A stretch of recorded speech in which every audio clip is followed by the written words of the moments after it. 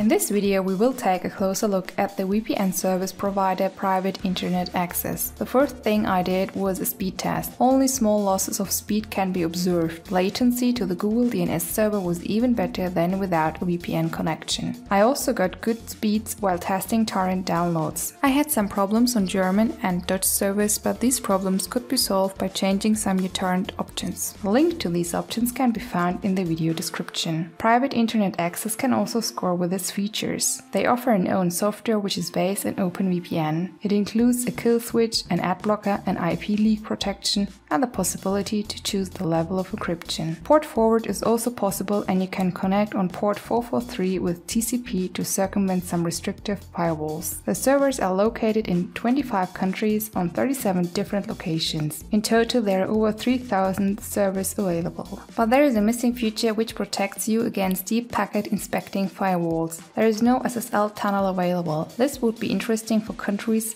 which try to block VPN connections actively, like China, Turkey and Russia. One major point for VPNs is the security. Private Internet Access does not store any logs, no IP leak is occurring, and they are using OpenVPN with high encryption standards. Let's take a look at the support. They offer a knowledge base, a useful forum and a mail support. I opened up a ticket, it was answered the next day. The prices are very fair. You only have to pay about $40 for yearly access. Even a monthly subscription is not expensive with $7. The final rating can be found at the article about Private Internet Access on my blog. Also check it out for updates on this service. The link will be inserted.